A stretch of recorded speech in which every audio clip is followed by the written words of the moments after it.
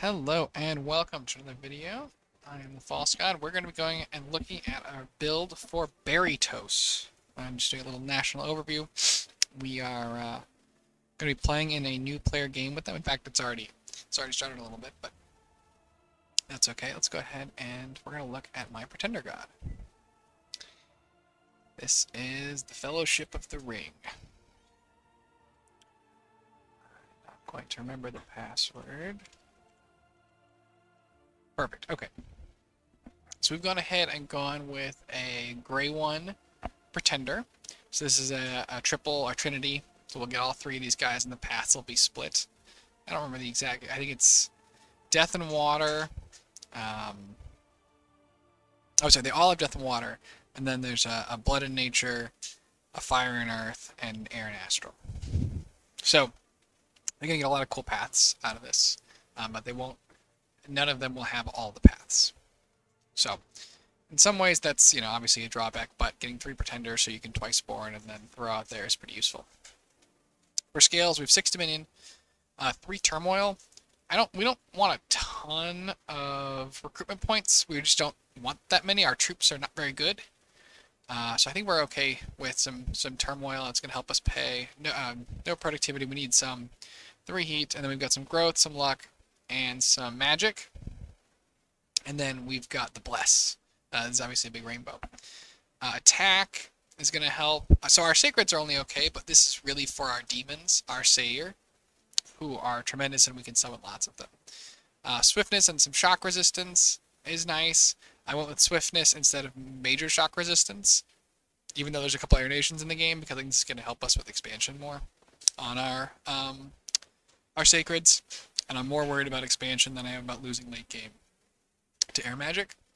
Lots of bonus defense. It's going to be great. Some strength. MR, our Sayer and Sacreds do not normally have it, so this is sort of really relatively required to keep them useful throughout the game when things like Fog Warriors start coming up. Undying is only because I didn't need 3 Undead Command. Undead Command is pretty useful. You have very little of it nationally. And you like summoning lots of demons, so having Undead Command is pretty darn useful. And then Poison Resistance and Blood Surge. The Poison Resistance, you are very vulnerable to Foul Vapors without. And then Blood Surge is obviously just a great way to get some extra stats on kill units, which, for the most part, we have. So, that is the God. Let's go ahead and look at Berytos. And what they sort of get access to. So moving left to right, you have a nice cheap scout, 25 gold. Nothing to write home about. They're just, they're just a good scout, good cheap scout. That's all you want. Your captains have 80 leadership and sailing, which is pretty nice. You can run into problems with sailing in that you can't sail anybody who isn't just a regular human. That's going to mean no cavalry, no colossi, and no elephants, and your troops. We'll get to the troops. But you can only sail these guys around. But 80 leadership's nice, does formations, good for morale. The mage pilot only recruited coastal forts, 1 air, 1 water, 9 research for 80 gold. I'm not entirely sure when or why one would go about getting these. You have a guaranteed air path, so if you've got a Stormcaster, you can go up to air 2 and cast like lightning bolts. Eventually they can do like Frozen Heart spam. But they only have the 9 research, and when we go ahead and compare them to the Beryton Sage, who's Earth and then gets one of those 2 paths, the research is better. So, as Berytos, you have a problem. Potentially. You have an issue where you've got you've got a research monkey, right? This guy is not a combat mage, and again, until you get Frozen Heart, or again maybe with Storm Up, you don't have a lot that you're going to want to bring these guys into combat for. But they are 80 gold for 11 research, so that's pretty good. That's the best you're going to do. So you definitely want some of them researching, but there is some concern for your sort of ability to bring them into a fight. So if you overproduce them, you will find yourself with a mage core that doesn't do anything. Next up is your priest, 140 gold. But he is sacred, of course. He's a blood 1, and then you can pick up another blood or air I'm sorry, air, fire, earth. So these are useful mostly because they're going to be your primary blood hunters. You need them to lead parties of sacreds early. They can communion up or Sabbath up. So these are really useful. They're less efficient researchers than your sages. So you sort of, anytime these guys are researching, you wish you had a sage. And anytime you need to do anything else, you kind of wish you had these guys. So there's a bit of tension there. The Stormcaller is coastal forts only. 2 air, 2 water, and then you pick up either another air, water, or an astral or fire. This is your nation's only astral access, so it's 1 out of 4 on a slow to recruit mage. But you definitely want to get some of them. And then the fire ones are going to be able to do all your acid spells and make a rune smasher, etc. Air 3s can, with some help, cast storm. Water 3s, water elementals maybe. I'm not sure exactly what you do with the water 3s, but yeah, you can forge stuff. So, very useful mage. They're going to be good for air elementals, water elementals. They can do they can do like freezing mist, I think, is the big evocation they can do. Certainly going to be useful. They're going to help you site search, right? And again, you're only astral. But just having 1 astral on means that you can get to arbitrarily high fire, air, or water in combat with some help. And then finally, your big cap-only mage. This is an 8th path mage with a small chance at a 9th path and priest level 2.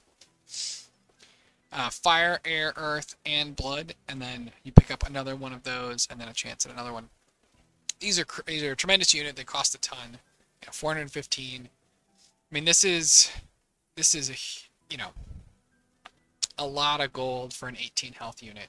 They are size 3. They have 18 health, not the 12 or a 10 of a normal humans. It is 50% more, but it's also not a Rephite 60 health. And the gold cost is much closer to them than it is to a lot of human mages. But they can do all your elementals. They're going to be giant casters. You're going to be using them early for blood magic. They can do magma bolts. They can also, the air ones can cast your storm for you. Thunder strike. Tremendously useful mage. Great site searchers. Obviously, they're going to cover 4 paths plus holy. Their spear is not super relevant. You could maybe thug them with a lot of gear, but I don't think you really want to do that unless you're really out of options. So yeah, so as far as mages, these are the ones you're going to be, these are the ones you're going to be mainly recruiting, and you want enough of these to research, and then everybody else, these are going to be the base of your blood economy, and you're going to need them for combat. So you want a lot of these. And then these you're going to pick up in their respective, in the capital, you're mostly going to recruit these, and then in your first water fort, you're going to recruit a bunch of these. So, all 4 of these are very useful. This one, not so much. Your troops are garbage. I mean, they've got some uses, but Beryton militia are just militia, and they're just as bad as militia are. Saying your archers are just regular archers. 9 damage short bow. Just a regular archer. Spearmen have javelins. These are going to be useful for expansion, but again, they're pretty trash. You're going to have them for a while as your line holders potentially. And the soldier is going to be a slightly better line holder. He's got a short sword, which is better than the spear probably, but no javelin. You've got heavy spearmen who've got formation fighter. It's going to help them, bunch together in a square, take point buffs, but they're not really, it's hard to say that you're going to really be going out of your way to point buff these guys. They're pretty weak, so, if you can, it's nice, but it's not like an integral part of your strategy, probably. And then the Beryton Elite Soldier has better stats, deals more damage than the Spearman, but doesn't have that formation fighter, and has a length 1 weapon, as opposed to a length 4 weapon. So these guys, get some good repels on. The Beryton Lancer has a light lance, not a heavy lance, and no other attacks. Somehow his horse does not have a hoof. These guys are pretty fast, 26 combat speed. They don't cost a ton to recruit. They're not going to do very well against players, though, so even if they're okay at expansion, you're sort of going to be left with this pile of units that aren't super effective. They can harass the back. They're not totally useless, but They're okay. I don't know that you want a ton of them. You might want a squad or two to try and pick off undefended mages in the back. There's certainly no heavy cav. The Colossi are our sacreds, and we're going to be relying on these a lot for our expansion. 35 gold. They're Colossi, so they have 22 hit points. They're size 3. Decent protection. Okay, MR and morale. Nothing great, though. They cost a bit of resources. We're definitely getting resource constrained early. And the rest of their stat, 15 defense is pretty good. 12 attacks, very average. Strength is okay. But these are what we're going to be, and they're good as bodyguards, I suppose. These are what we're going to be blessing up at the beginning of the game and relying on to keep us alive through probably our first war. So that's what we're going to be looking at, I think, there. And then elephants are elephants. They're great at trampling stuff. We're going to probably have a couple of them. Usually I recruit in the first party some elephants to help out, but they're pretty expensive. They absolutely can get killed when they run off on their own into the enemy. They're likely, terrible morale, so they'll break and kill your own guys. You got to be kind of careful when using them. And they're not very great against players. But they have some uses. You can try and buff them up and put like Gift of Flight on them. And like Body Ethereal. So you can do some cool stuff. But in general, I don't think you want a ton of elephants. They're just too costly for what they do. Let's go ahead real quick and look at the... let's jump into a random Berytos game just so we can see the spells. This is just, I did a little sample expansion. So this is, I was fiddling around with this and I don't like being people who are standing around. But this is turn 13. We have 3, 9, 13, 17, 21 provinces on turn 13. So not too bad. We were mostly using these squads of a priest who's, I think they lost people. I don't remember. Like I said, this wasn't, this may be closer. Yeah, it's usually a priest in like between 5 and 10. What I found with 5 was that 5 Colossi usually get the job done and you win the fight. But you have a chance of losing some. With 10, you're much less likely. The Colossi will beat a lot of things without too much issue. You want to be careful, obviously, and send them against things like elephants. Some of like a bone tribe is potentially dangerous. So a couple things to watch out for with them, but they usually expand pretty well. I think on this map, so this is the map we're playing on. This is Lucid's anti-dogpile map. So these mountains are impassable, like you can't fly over them or teleport past them. It's like the territories just don't connect. So you're gonna get this little core 9 lands, and then this column. You then go into the column, and there's these little paths through to lead to other columns. It's like this person is actually not really a potential fight for us, because to get there you have to go out of here, in this case, right, you can go through this mountain if it's heat, and then through this throne, and then you could make your way up. Which is pretty difficult. Your real targets or enemies, right, are this guy and this guy. So you can fight up to 2 people at once for the most part. It's going to be difficult to fight more than that. And the idea is mostly, again, early game, it's hard to dogpile and kill somebody, like what happened to the poor monkeys in our hit-on game. So it's kind of neat. We'll see how it goes. But anyway, the reason we came here is to talk about research and what we think are potentially good research sort of options. So we are generally a nation that's considered to be a rush target, and you're going to need your research to help keep you alive. And there's a couple of key spells which can do that. So Conjuration obviously gives access to the Phoenix Power, the Powers, Summon Earth Power. Those are going to be very useful to help. And then obviously on 5 you may get Elementals. Tremendously useful. Alteration is going to be good, particularly for Earth Meld.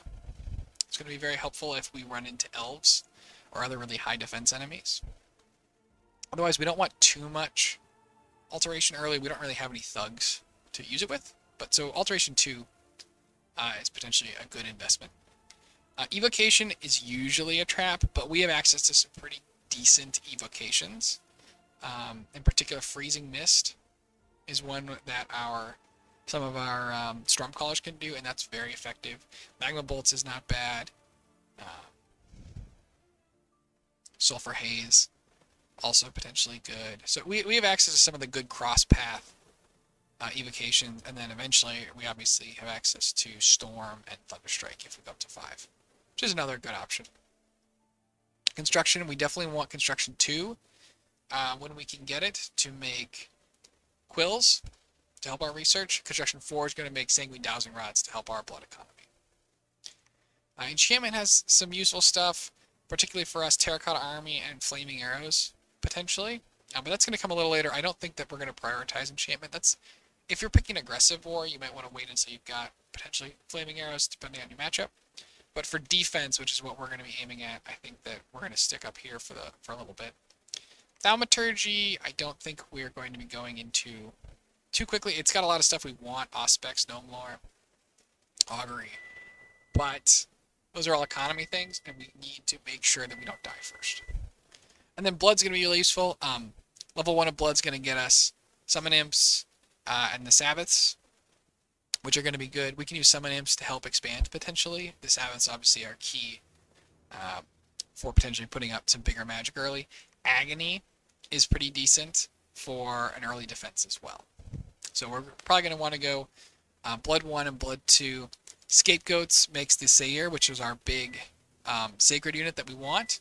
We do have to make sure that we can use it, and we need to get a Wasteland to do so. So I think those are probably our research goals. It'll depend who we're up against, exactly what we want to do.